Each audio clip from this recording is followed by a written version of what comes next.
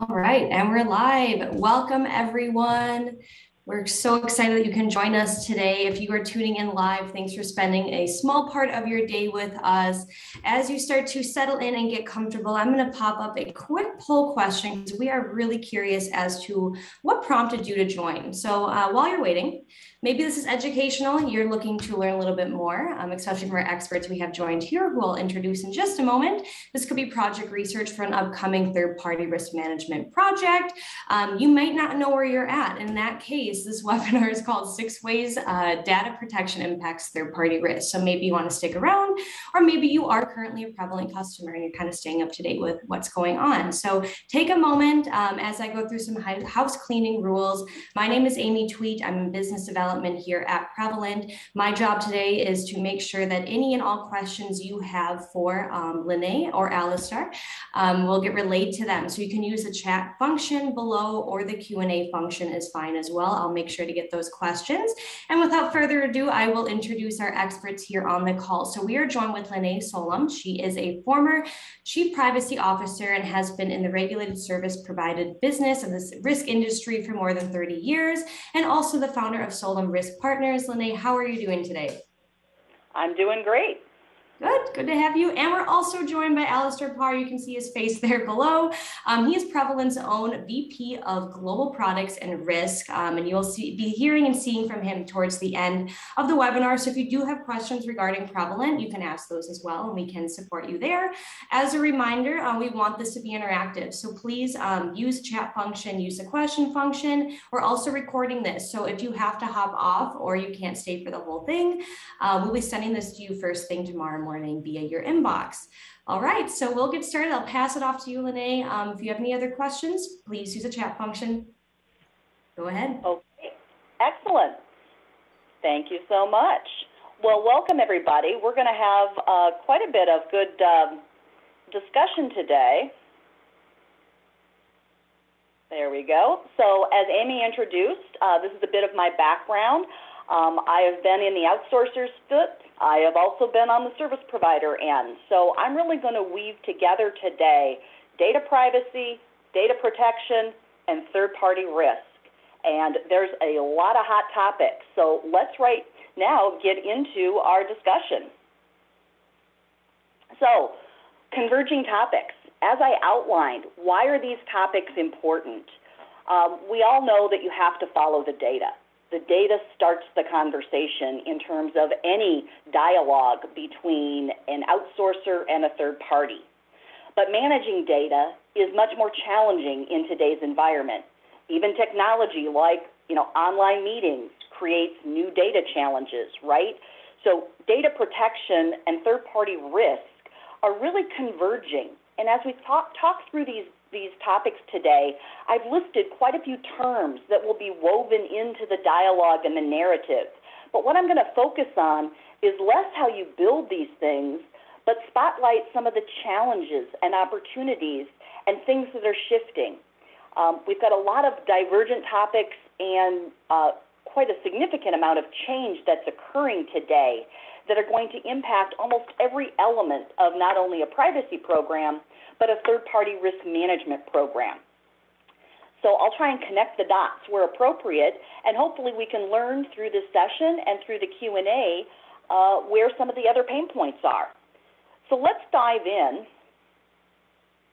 to kind of that roadmap for today's dialogue.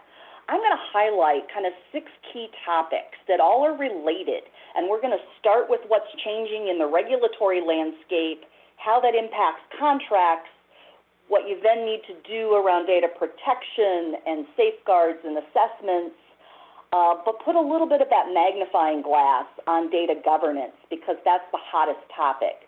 And we'll end with kind of where does this roadmap now affect your third-party risk management program? Where would you maybe need to do some maturity or process enhancements? So this is kind of our roadmap for today's dialogue. So let's dive into the first topic.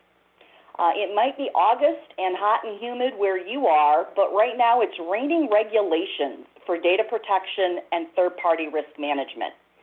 Our journey really got aggressive when GDPR really accelerated the expectations for service providers.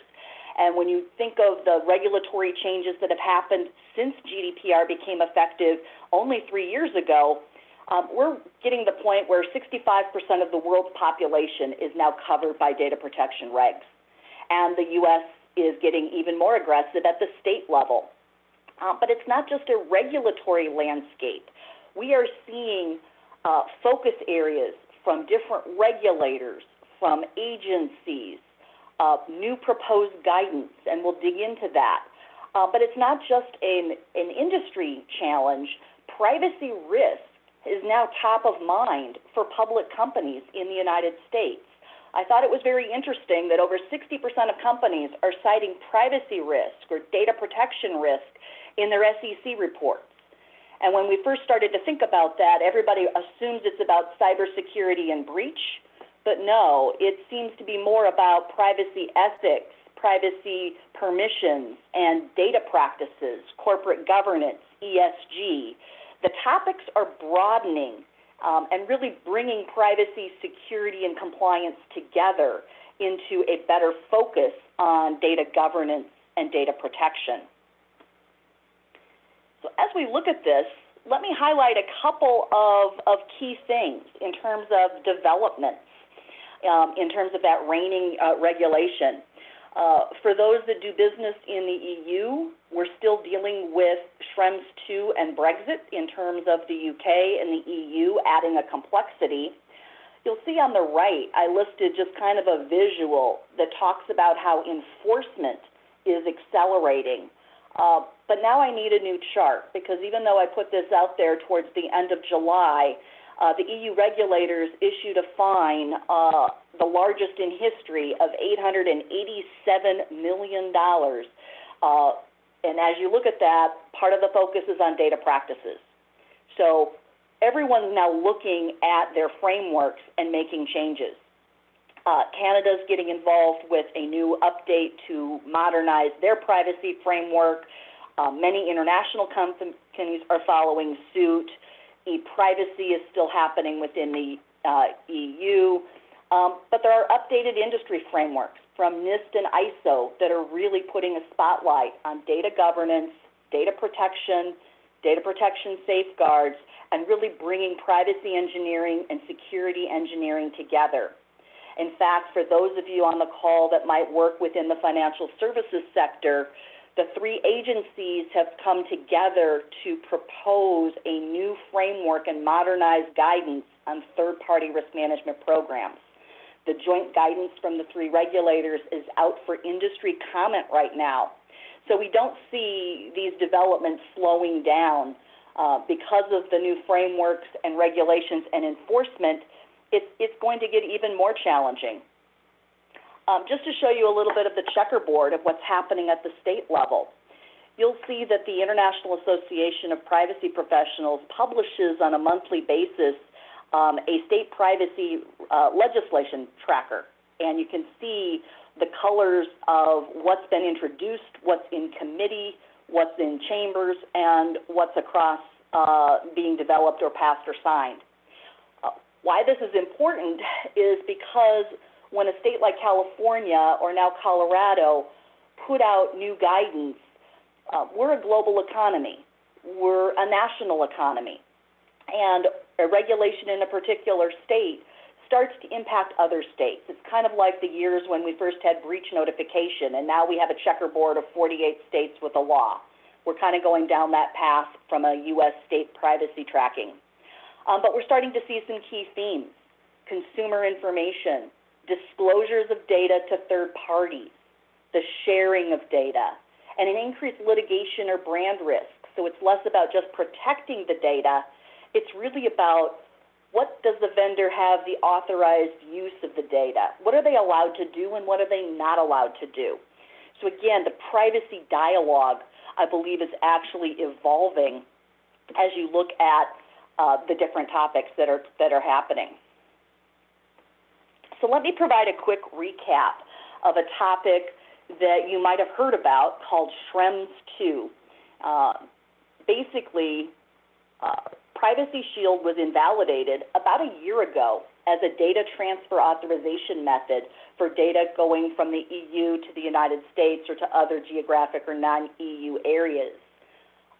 The regulators, after this litigation and a court decision, identified gaps in the existing standard contractual clauses that were in place to address GDPR compliance.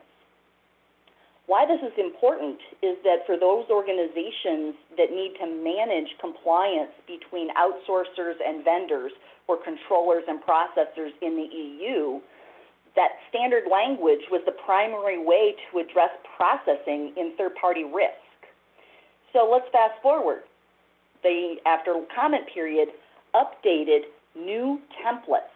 These new templates aren't just about contract changes. They will impact controls, due diligence, vendor classification, and most third-party risk management operational processes. And because we're talking about a key change that's important, let's really think about the business model in today's environment between an outsourcer and a vendor. Vendor compliance is multidimensional, and while the standard contractual clauses apply specifically to address GDPR, they actually represent what's happening in our ecosystem. When you think of Internet of Things, the digital environment, cloud hosting, we're more connected than ever before. And the new requirements that are being put out by the EU tend to be a model that other states and countries tend to follow. We saw that with GDPR. So I don't think that this will not be only a GDPR type of solution. But their agreements really are anticipating that you have to put in place very specific guidelines between all parties in a relationship. So whether it's the outsourcer to the vendor to their vendors, the fourth parties, the subcontractors, it really gets down to the nth parties when you start to look at processor-to-processor relationships. But the themes that came out about the standard contractual clauses, in the simplest terms, it's not just a contract exercise. It's a warranty of data protection safeguards. It's a maturity in due diligence. It requires more evidence and proof of controls or proof of ongoing monitoring. And there's some exit clauses that if the vendors can't comply, there's ways to get out of the contract. So it really will put a spotlight on third-party risk management governance.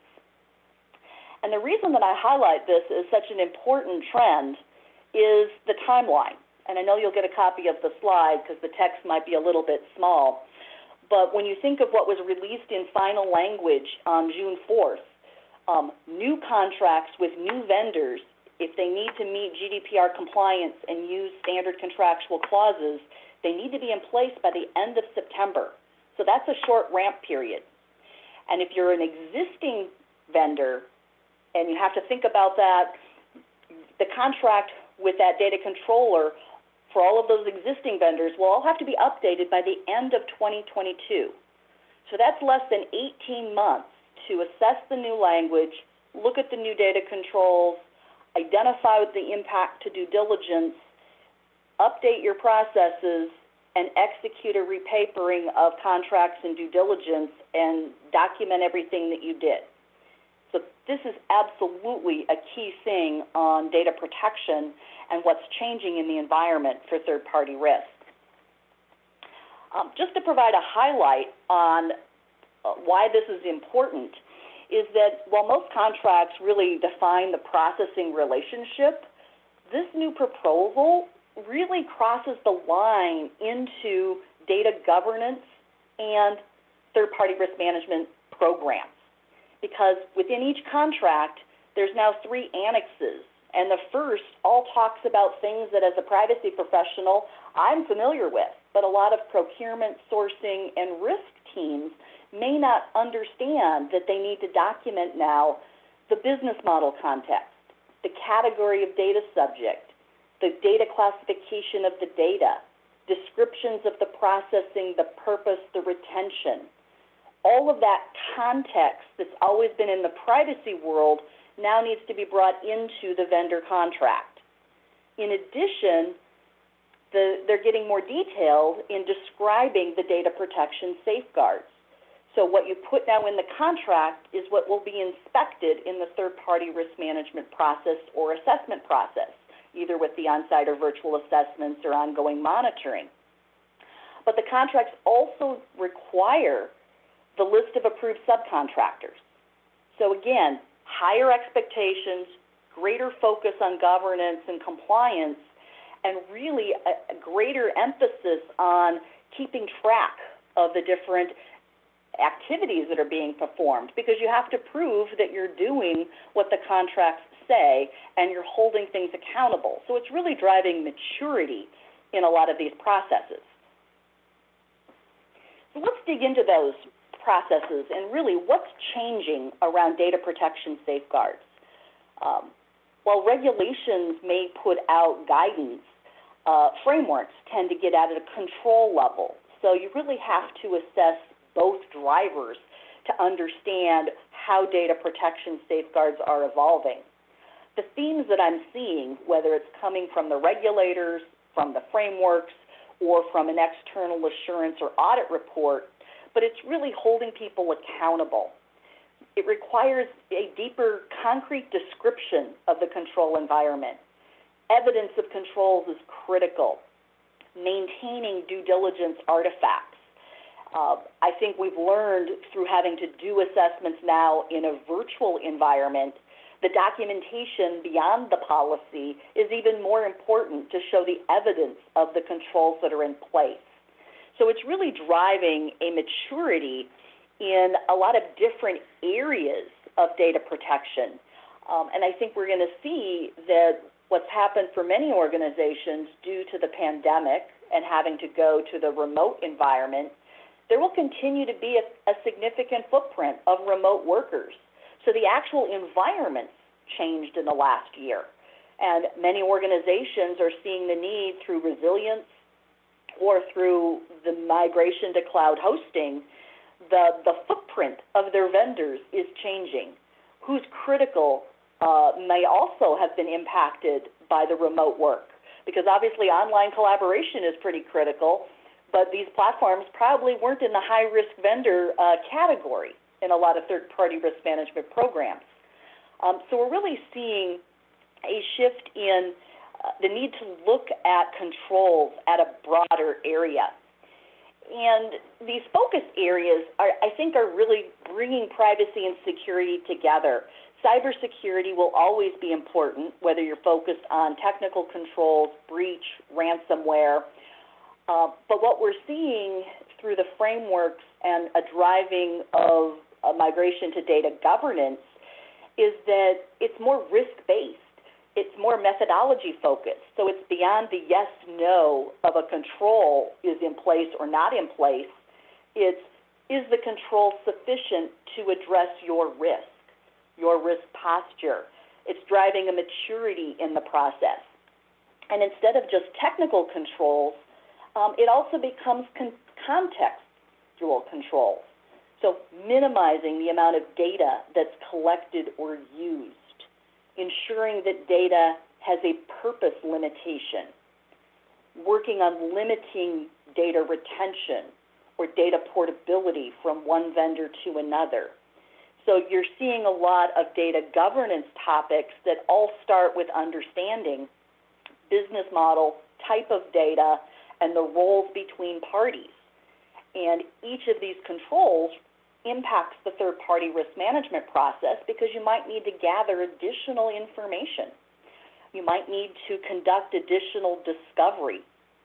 And you may need to focus on data protection impact assessments in a different way as you look at changes in the environment, be it change management or third-party risk or the SDLC process, because you're not just looking at the technical security control, you're looking at the use of the data, the authorization of the data, and what are the expectations of the individual or the data owner.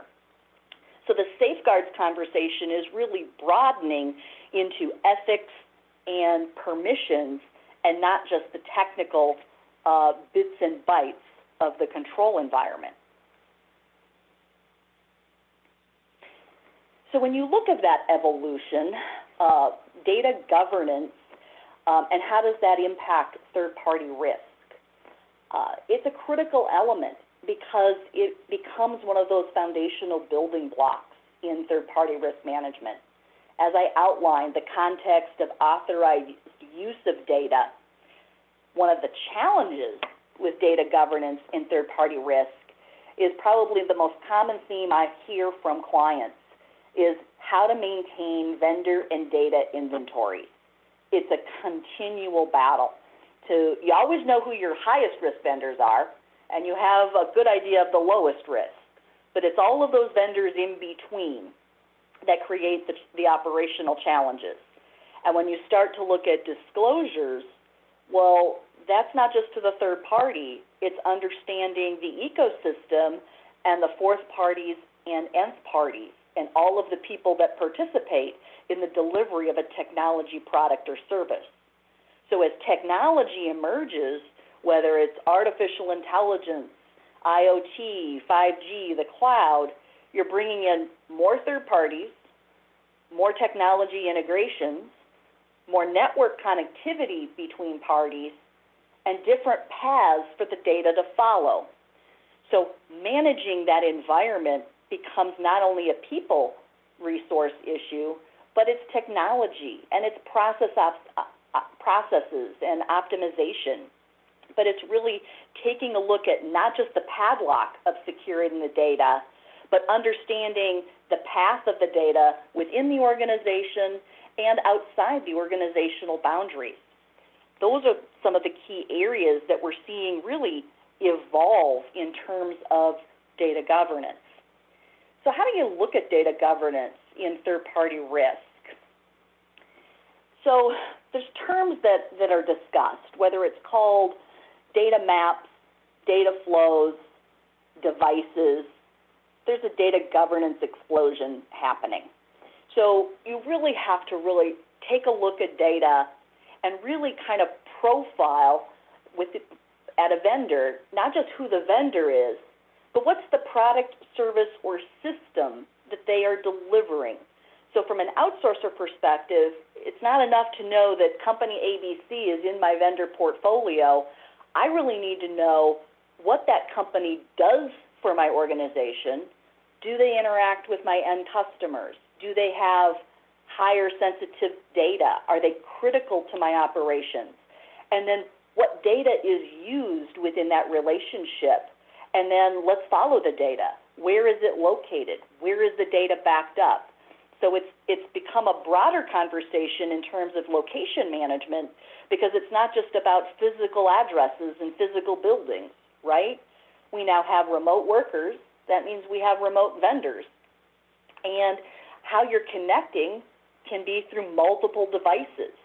So that mapping exercise really becomes a critical pillar within your third-party risk management program to understand how often and how frequently you have to update your vendor and data inventories and be able to connect the dots between the vendor, the data, and then your due diligence process based on what contractual obligations or regs apply to that relationship.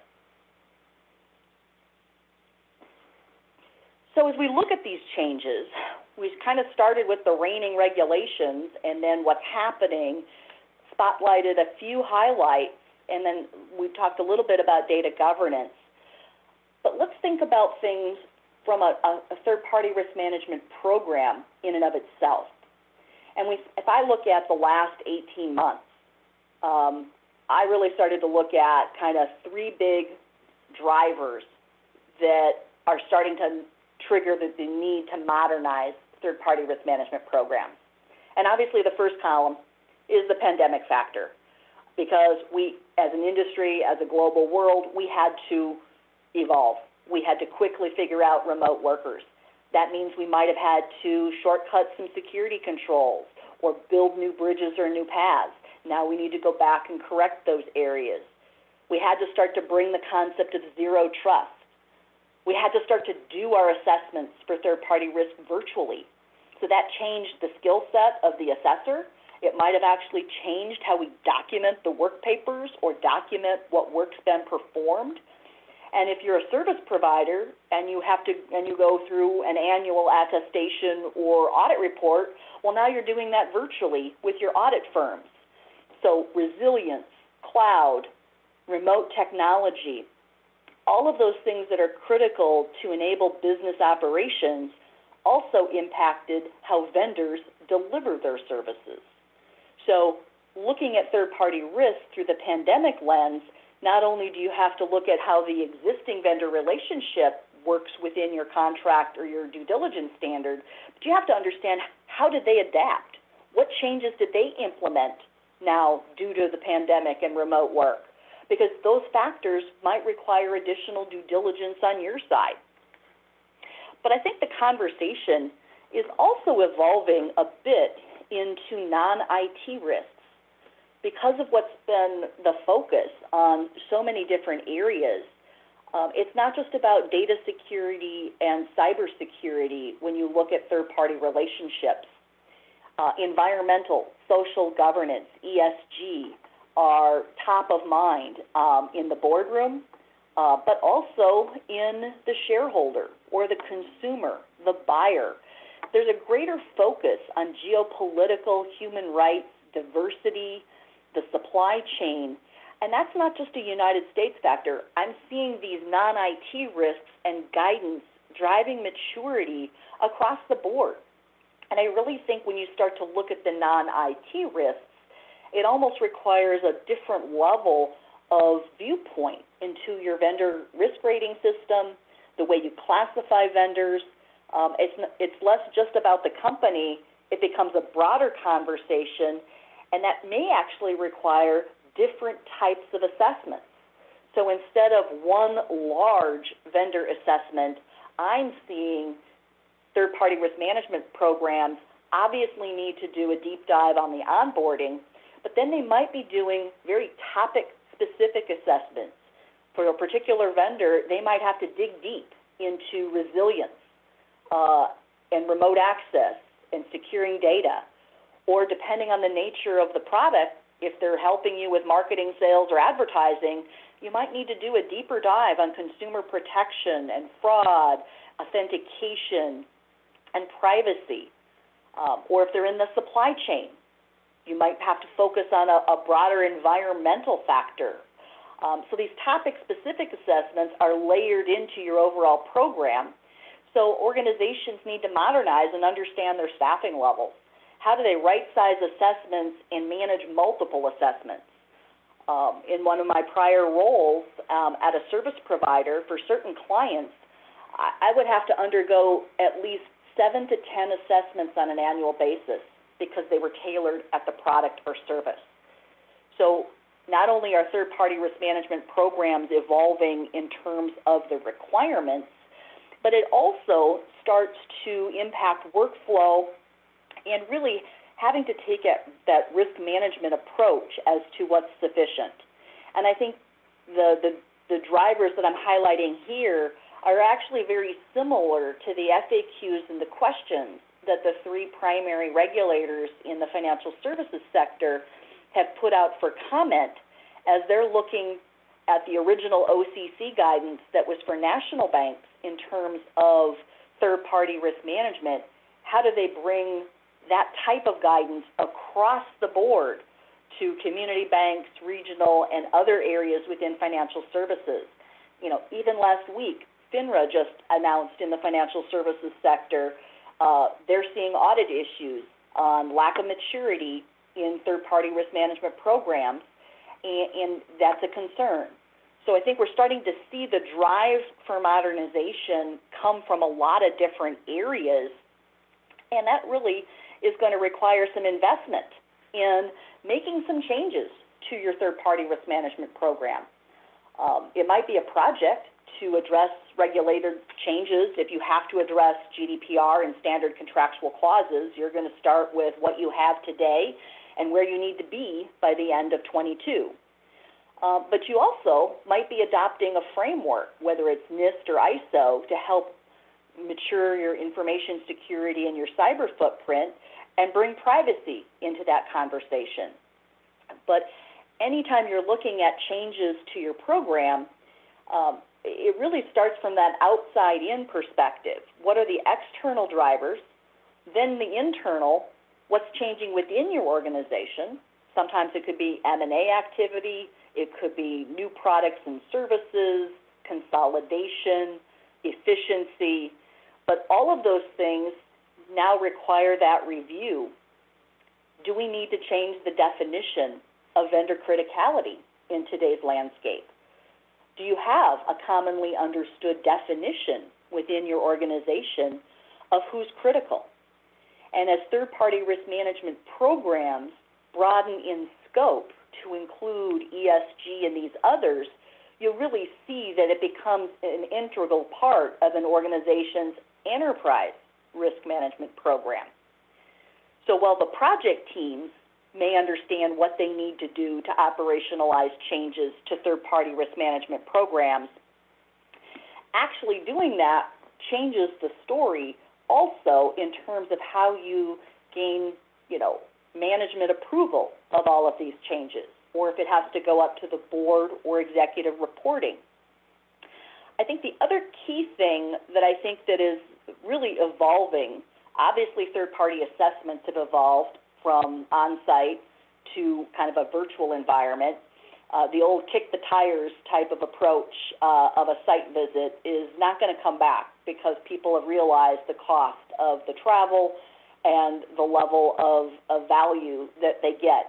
There will certainly be high-risk suppliers or vendors that need that deep dive or physical inspection, but I think people will be starting to use a combination of different techniques. But I think the key factor that I think puts a wrinkle into existing third-party risk management programs is really the contract and due diligence synchronization. So I use the example of standard contractual clauses. The legal team and the privacy people are all over this. But now that work product has to be implemented by the third-party risk management teams, and they don't have a clue what all these privacy terms mean. So we all of a sudden have to build a bridge even within one company to figure out how do I sync up what I have to put out into a legal contract that impacts how I audit the vendor, and now my audit of the vendor can be viewed by the regulator, and they're actually saying you need to have very good work papers to document what you've done. You've got to build a really strong dialogue and collaboration between very different and divergent teams. And a lot of that may start with education or doing a gap analysis or figuring out how do we sync up due diligence and third-party risk assessments with contract expectations, and how you manage the gaps is even more critical. So I think all of these factors are really driving organizations to really start to take a look holistically at their processes.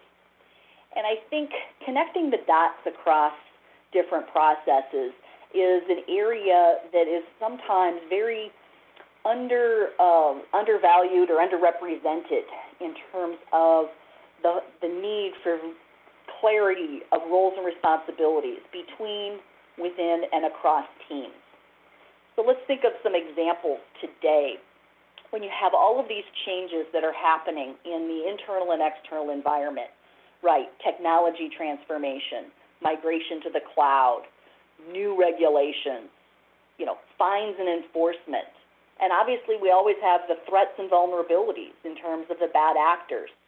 All of these things are coming at a third-party risk management team, but they're also coming across the newswire of the CEO and the boards of directors. So organizations need to really be able to tell their story. Here's what's changing. Here's what we're doing about those changes. Here's what's important, and here's what I need from the organization. So if you need to modernize your program, it's about that business case. It's about explaining, here's the role that these teams play today. Here's what the new expectations are, whether that's by the reg, by a framework, by a customer driving language in the contract. All of these things can now change what you need to do on your policies for third-party risk, your due diligence standards, your assessment process. And so there's almost that layered education, not only to keep everyone on the same page with the changes, but also make sure that folks understand that with the heightened expectations, there's now a better level of what I call change management maturity. We know in third-party risk, we always think about change management purely from the IT coder, the developer's point of view and IT operations. But now you have the pandemic and you have secure DevOps.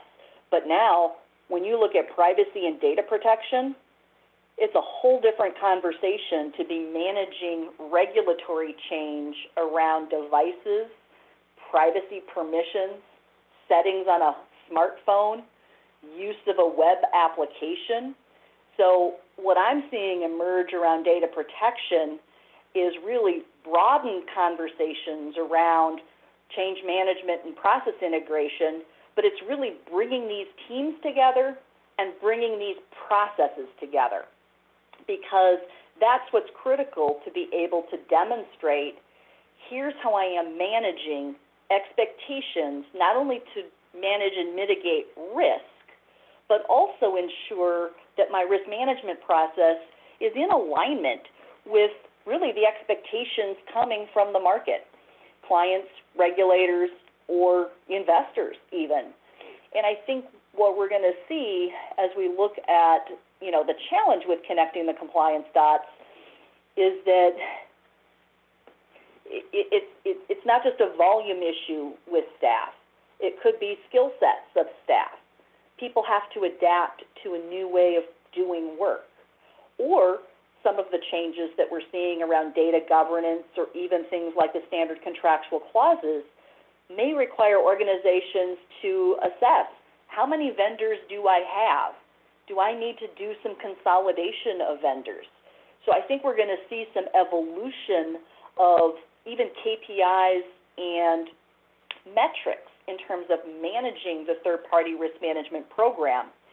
Scorecards I could see becoming even more important in terms of process maturity, in terms of not just the status of the vendor, red, yellow, green, number of findings, red, yellow, and green, but it starts to look at the risks across vendors, not just within a particular vendor relationship, because you're managing different touch points and you're managing different types of risk that different organizations and different stakeholders are going to say that are important.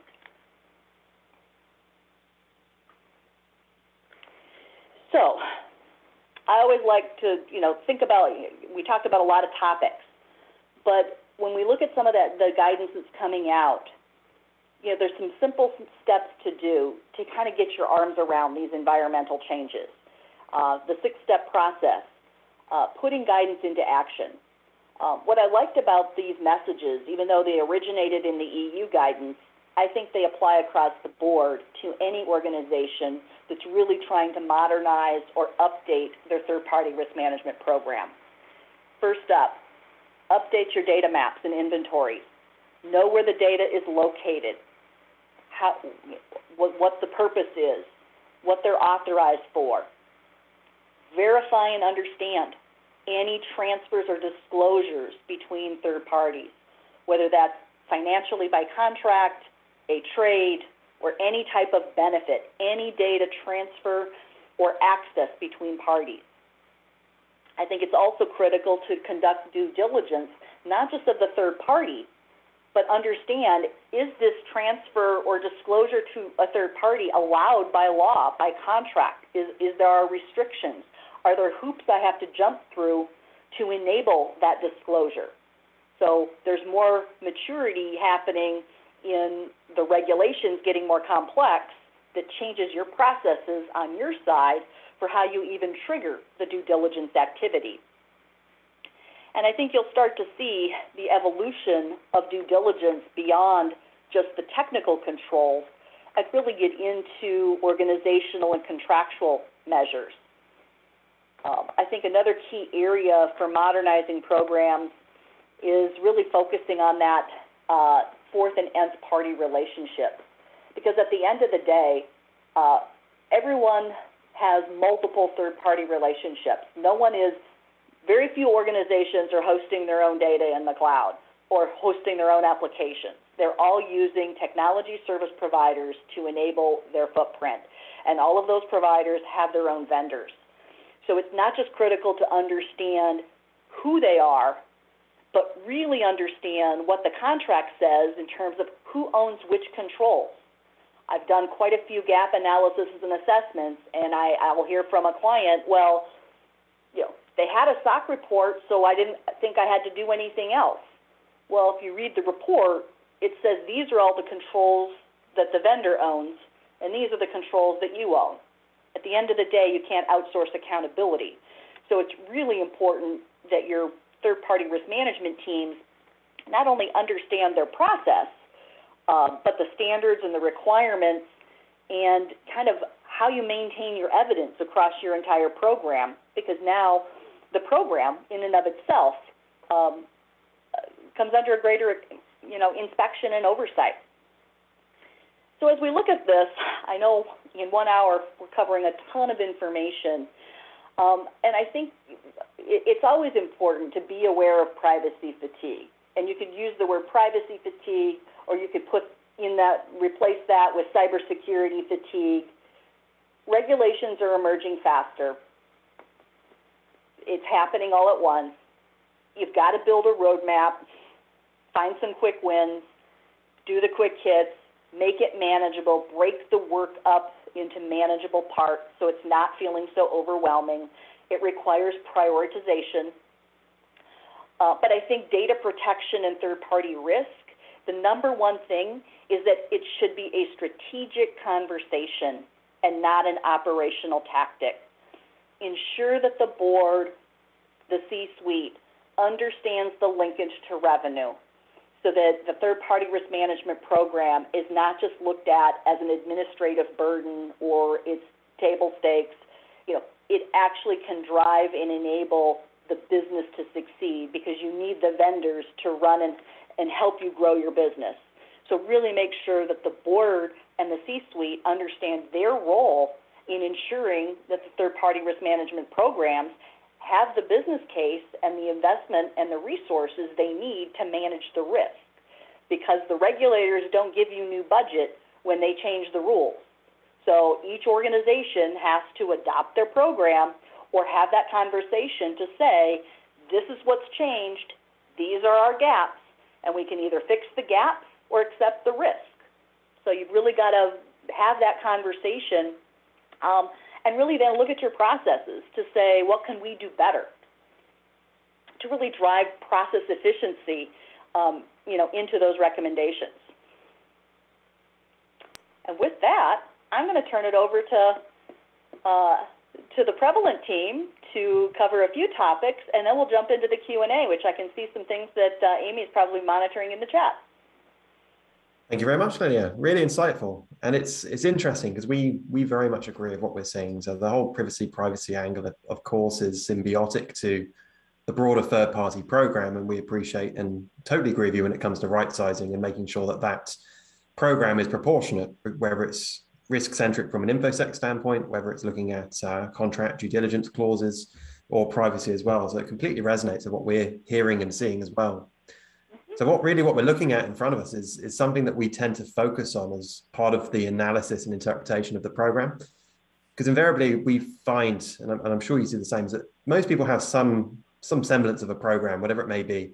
It might be a couple of spreadsheets sitting on someone's laptop somewhere, or they might be involving the C-suite, and they might be getting steering committees involved, etc. But it's that taking that moment to passively review what you're actually doing and considering before applying changes and proportionate changes to right size, demonstrate return on investment. And some of the key things we've seen on that is some of the insights you see in front of you now. So the maturity assessment up front, this applies to the entire program from a privacy standpoint and beyond, which is understanding, well, really, what are we trying to achieve? Where do we stand against our peers? Is that actually good or not? And are we investing the right amount in order to achieve these obligations?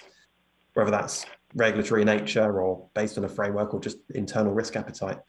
So we often see people using a CMM model, Carnegie Capability and Maturity Model, to grade themselves and compare themselves to the peers. And then that feeds the metrics, the KPIs, KRIs as to what the steering committee, the C-level, really want to try and focus on. And then that drives that scoping and that perception up front. And completely agree with you. And can't outsource accountability. It's at this point where we help to define, well, what does accountable look like? What can we bring in house and effectively manage and govern? And it sounds very much similar to what you're seeing in your expertise in the field. Mm-hmm. And when we start looking at the sort of the rest of the circle per se, and it's about that comprehensive profiling. I know we agree. You start looking at the nth parties and understanding the data points and elements that we can build this sort of holistic profile of them on. Whether that's data processing activities, whether it's their security controls and governance. It's multifaceted. So we look at it from a comprehensive profiling lens, which is how can we amalgamate all these data sets and nth parties into something that's actually coherent that we can action against, and then benchmark everybody against one another. So these being the third parties themselves. Then, of course, we can compare that to the regulative obligations and frameworks that we need to consider. And then factor in, well, what can we actually do about it and how engaged is the business, so the human factor remediation planning. Now, it's interesting hearing you talk and correlate to C-suite so much, because it's a challenge we always see, which is that human factors and how can we get the business involved and multiple people to participate. And that's always an ongoing challenge that we also try and pay attention to and advise on. So it really resonates. So on to the next slide, if I may. So we talked about that holistic profile, and again, I think you've really hammered home and touched very well on some of these points. But some of the things we like to see working quite well is building up this vendor profile, and that's multiple factors and facets, and understanding the data processing, understanding the context around what they do and why they do it is really foundational. Context is really key, and to address privacy, all of these other symbiotic factors, understanding what articles there may be relating to them in the wild, broadly speaking. Are they expanding territories? Are they processing data in other areas? Have they had any data breaches that we need to be mindful of that they haven't reported back to us? And then, of course, even things like financial stability feed into that, being aware of any changes, M&A that may impact them in the next 12 months. That perception on how your data is being managed and how you're adhering to any regulations is going to be very much dependent on pretty much everything that you see in front of you. And we do find it quite challenging for people to spend the time to be able to aggregate these data points as best they can and react, particularly when you're dealing with it at scale. So on the final slide, before I pass back to you and we go to general Q&A, just something that we wanted to share, because again, I think it resonates quite well with what you've been talking about, is some of the processes that we see and we consider, which is the life cycle of third-party management. I've obviously spoken and you've spoken about that comprehensive profile, but beyond that, it's the broader life cycle. And I think you rightly touched on the contract and due diligence clause reconciliation piece up front is generally pretty on point for a lot of organizations.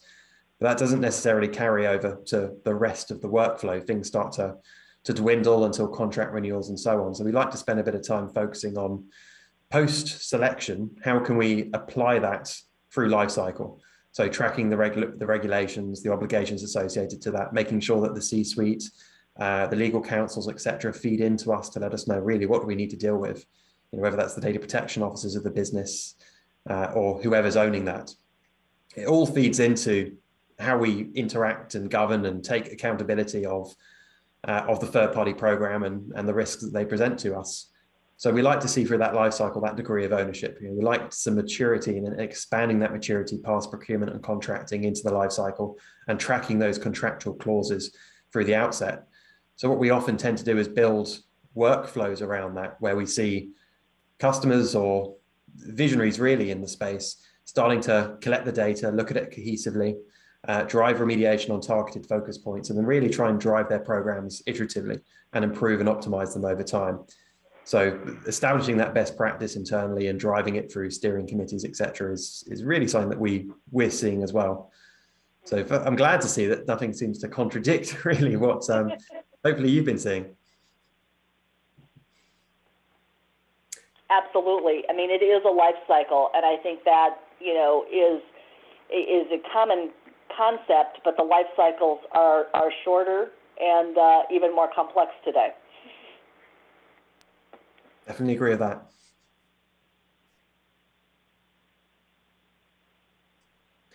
Lovely. So we can move on to the Q&A section.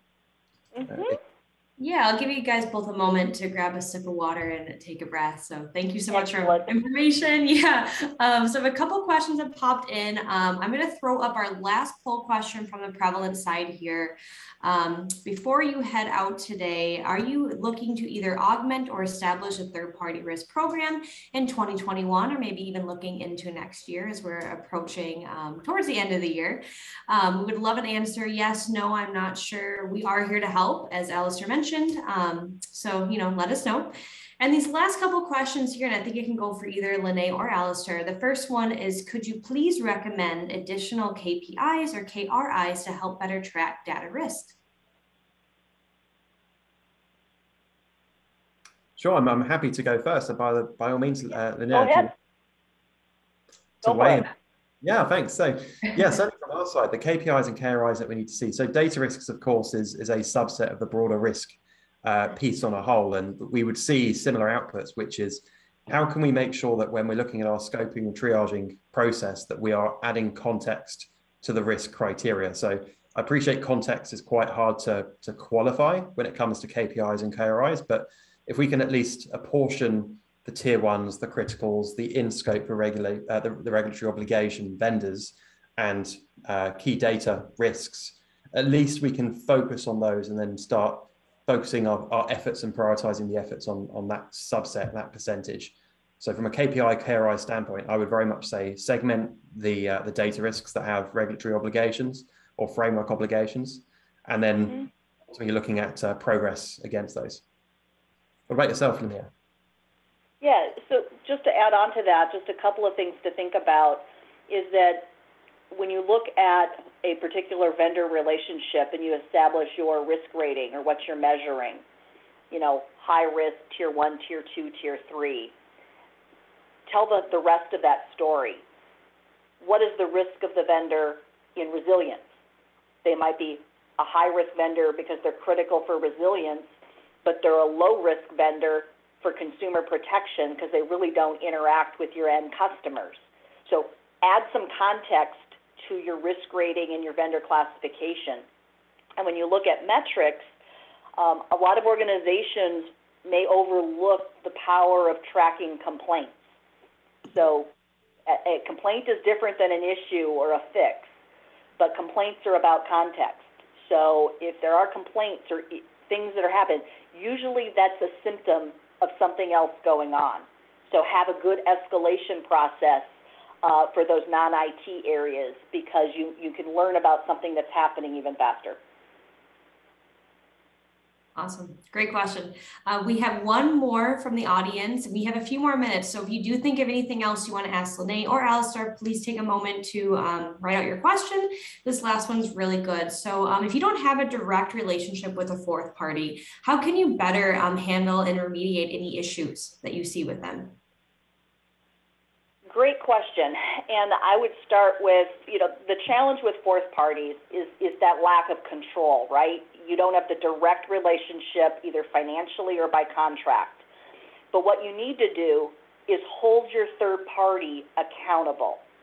So instead of just inspecting your vendor, you need to inspect and audit their third party risk management program.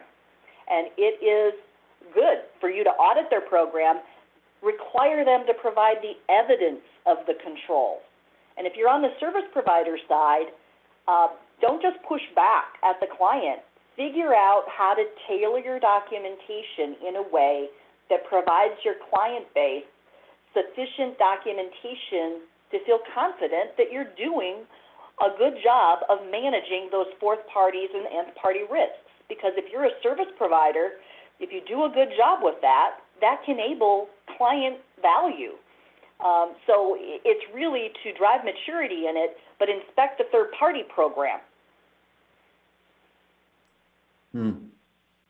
Absolutely agree with you, Linnea, on that. So it very much starts from what we're seeing as well. That starts with that procurement-led exercise up front when you're doing that contractual obligation. So establishing what their obligations are on them with the third parties and then parties that they manage is really key. And unfortunately, I think it's a good question. I think you touched on that as well, which is that most organizations don't have that maturity and agreement up front to be able to govern their third party to make sure they're managing it effectively. It's sort of a reactive ask to make sure that they're dealing with it. So, we are seeing more organizations get more mature in establishing some contractual clauses up front to make sure that they are governing the fourth parties. But again, you're not going to be able to completely outsource accountability there. It's not going to work. There is an expectation that you will be working with them to identify and track those issues. Well, and I think it's also important not just to rely solely on a certification of an audit report. I've worked in third-party risk long enough. Back in the olden days, you had the SAS 70 certified, and I kind of went, what? But now you've got different levels of external audit reports, but you have to peel back and look at it, especially in the cloud environment or in the other environment, to know what control does the vendor own, what control does the client own, and it's almost that configuration. And you need to require evidence that they're actually looking at the reports and doing a risk-based analysis of what they've learned and seen in the report. So it's not just required by contract, the SOC 2, it's what do you do with the SOC 2 once you receive it. And I'd second that by saying always check the scope as well. If their scope happens to be their broom closet somewhere. Absolutely, because it's at a product or service level. And I think that's, too, where the data governance comes into play, because physical locations sometimes become less important in today's digital environment. But certain industries, the physical location for manufacturing is very critical. But it's really do that analysis in the vendor profile to know that you're getting the assurance that you're looking for, or where you need to supplement assurance on a particular topic that's critical to your organization or to your customer base. All right. Thank you. That's a great question. We're going to move on to this one other one that just popped in. I think this has a lot to do with this times in COVID. So a lot of vendors don't allow physical visits. Should this be a problem, or what alternative procedures would suffice? That's a great question, and it's almost like we sometimes need webinars just for education on the service provider side. I think the key is recognize that certain vendors aren't going to be equipped to have you come on site, but then the vendor needs to have that collaborative conversation with their client base to say, okay, but here's what we can provide in lieu of that. Here's additional evidence. Here's additional documentation. Here's additional proof of control. Or how can you use virtual or web technology in different ways? It shouldn't be a yes, no. It's just we need to perform the same function differently. So how do we do it? And it really starts with that conversation and being flexible on both sides, just to recognize the challenges that organizations are facing. Absolutely agree. And we're seeing virtual validation being a real driver over the last, as you'd expect, over the last 18 months as well. And the key that we've seen to that is being concise and concentrated, which is you've only got a limited amount of time, because people get fatigue in Zoom as much as anything else. So we've seen success generally in giving them the rough criteria of the evidence that you'd want to validate. You'd litmus test certain controls that are critical to you, but wouldn't give them necessarily the aspects of that control you'd want to be looking at. So they can't necessarily game the system up front, but have time to prepare the relevant materials. So that concentrated validation exercise, that litmus test of checking certain controls, at least gives some assurance, as seems to be a common theme over the last 18 months for us. Right, and last year we had the virtual assessment webinar series, and we even saw shifts from the first time that Prevalent hosted that event in, early in Q2, to how people's perspectives on virtual assessments and virtual validation had changed by the end of the year, because they're having to deal with a virtual internal audit team, they're having to deal with a virtual external audit team, and virtual vendors, and virtual third-party risk assessments. So a lot of processes have changed in the last 18 months, and I think that's going to continue to evolve. I love that term, virtual validation. That's great. That's a really great question. We're here at the top of the hour. I want to make sure everyone gets, the rest of their day in. And if you have any last questions, you can reach out to Linnea Solem. I think, is LinkedIn good for you, or a good place to reach out to you? Yep, that's fine. And I've also listed my... there you are. I see you. I had to move the poll question out of the way. But in terms of Prevalent, you have any questions for us, you can email us at info@prevalent.net, follow us on LinkedIn or Twitter. Again, we really appreciate you spending this last 60 minutes with us, and I hope you learned some best practices on how to address data protection risk in your third-party ecosystem. Thank you, everyone. Thanks, Alistair. Thanks, Linnea. I hope you have a great rest of your day, and everyone else, have a good one. Bye, everyone. Bye, thanks.